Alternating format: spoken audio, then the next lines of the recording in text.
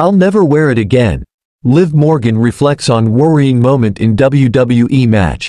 Liv Morgan has opened up about when her ring gear broke during a WWE match in 2021. Morgan lasted 6 minutes and 37 seconds in the Women's Royal Rumble before being eliminated by Peyton Royce. The former SmackDown Women's Champion wore Christina Aguilera-inspired attire for the event.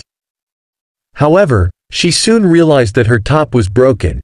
On the latest WWE Break It Down episode, Morgan said she does not plan to wrestle in the outfit again. "My top broke in the Rumble and it wasn't good. It wasn't good. But I still really do like it and it's very pretty. I'll never wear it again. Those chaps are really cool, though. I'm looking back like, ooh, maybe I can bring the chaps back. I feel like the Royal Rumble is kind of like the place where if you're gonna do something different as like a one-off, that's the place to get away with it."